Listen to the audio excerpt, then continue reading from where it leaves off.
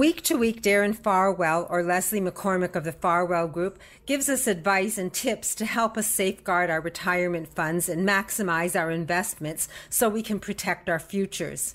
In the last few weeks, we've learned how to protect ourselves from scams and financial abuse.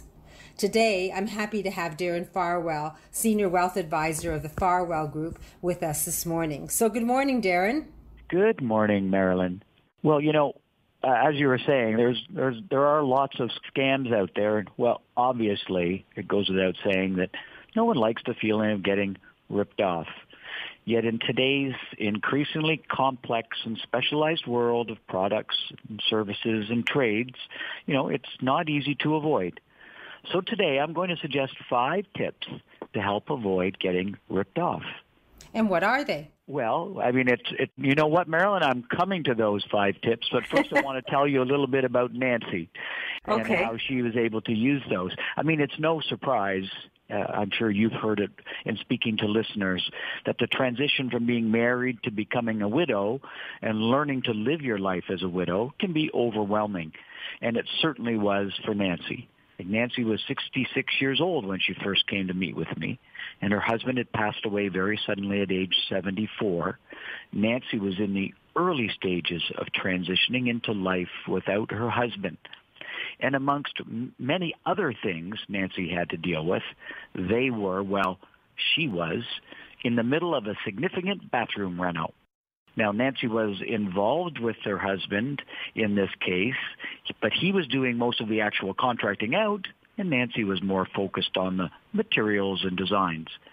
So when Nancy came to me initially because of how overwhelmed she was feeling, what Leslie and I have learned in our Certified Financial Transition Specialist course, which focuses on, yes, the financial, but equally or even more important, the emotional side of managing transition, what we have learned is that feeling of being overwhelmed can also lead to vulnerability and a fear of getting ripped off. And sorry to say, it's a legit fear. There's a small group of people out there who will try to rip you off. So best be aware and be prepared. So the first thing we did for Nancy was reduce her worry list by using our decision-free zone tool. We sorted out all the things she had to do into buckets. The absolute minimum for now, the sooner stuff, like we'll get to it sooner, maybe a little bit later, and then finally the stuff that she really could put off until later. So we sorted that into those buckets. That gave her some space to breathe and gave her the ability to take some time, because that list of what had to be done absolutely right now, was much shorter. But the bathroom reno was on the now list. She had a quote for a toilet and bathtub install that cost $8,000 according to the quote, and she felt very uneasy about it. Her radar was up that she might be getting ripped off. So when she mentioned this to me, I called my contactor specialist, and we came up with a list of 5 steps to help avoid getting ripped off. Number 1, get multiple quotes. So in Nancy's case, we got 2 other quotes. One came in at $6K and one came in at $5K. Quite a big difference, which leads to number 2. Review the scope of work. List exactly, when someone gives a quote, list exactly what they're going to do for that quote, so we can compare that they're charging for the same things. Because sometimes if you take the lower quote, what people will do is add on to that quote as the job goes. So important to get the scope of work so you're comparing apples to apples. Number 3, check for reviews of the company online.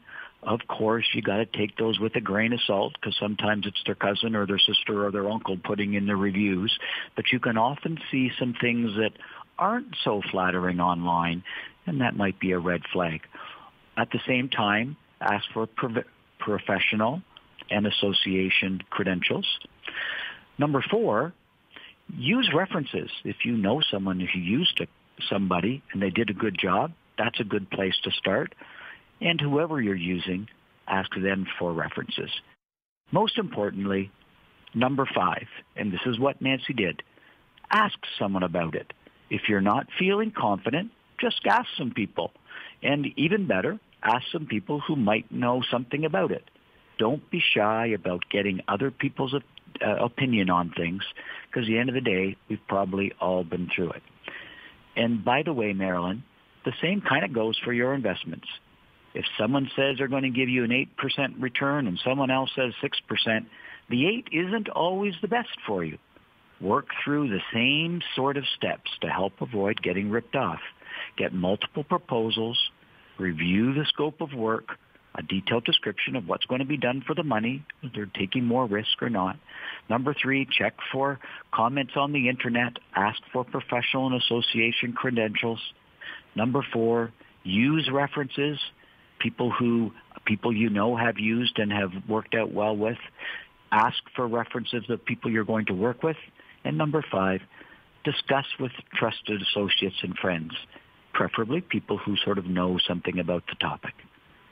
There's a lot of good, honest, reliable people out there, but be prepared just in case. Well, I hope that Nancy meets Total Access Center and Daniel, because that's exactly what they do. And I'm glad you're part of the team and they're part of the team. But it is important to check things out before and not have regrets. And a lot of people get immobilized because they don't know how to tackle things. So if they want to understand these 5 steps and maybe have an approach to their financial wellness, how do we reach you? We can reach me at 416-863-7501. And Marilyn, just to say, if there are any listeners out there, from a woman's perspective, listeners who are feeling a little overwhelmed, if they would like a little more detail on the decision-free zone, which helps sort out what needs to be done now from what can be put off a little bit and what can be done later, we'd be glad to forward some information or talk to them about that. It doesn't hurt to get the information and make informed decisions. When it comes to investing, definitely the Farwell Group will help you. All you have to do is call Darren and his team at 416-863-7501. Thank you, Darren, for sharing Nancy's story, and I look forward to hearing more next week. You're welcome, Marilyn. It's always nice to be here.